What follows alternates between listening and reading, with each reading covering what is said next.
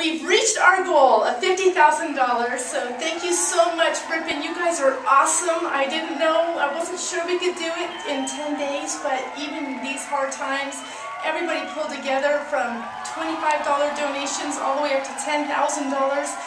Everybody just pitched in and made it happen. So thank you so much. And now we have $100,000 more than we did 10 days ago. It's totally amazing.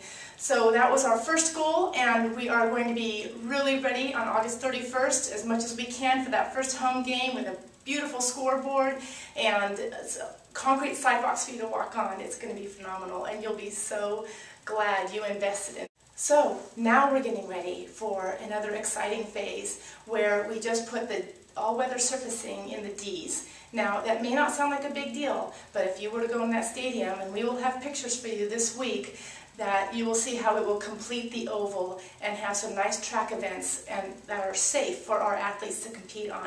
Unfortunately, that does cost $87,000 more, so that's what we'll have to raise before December in order to have that installed in time, and I know our town can do this, so get ready and to help spread the word once again.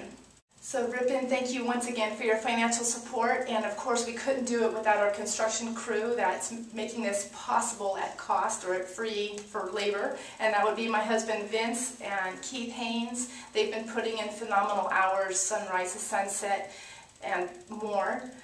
Plus my family, Luke, TJ, and Emily Hobbs have also invested a lot of their time. Sam Vanderpool, Scotty Williams has been amazing, a real champ out there, and Jeff Hardenbrook as well. So we have a lot of people to thank, and it wouldn't be possible without them and you, and I really do appreciate it from the bottom of my heart. Thank you so much. You're such an encouragement to keep going and doing well for Ripon.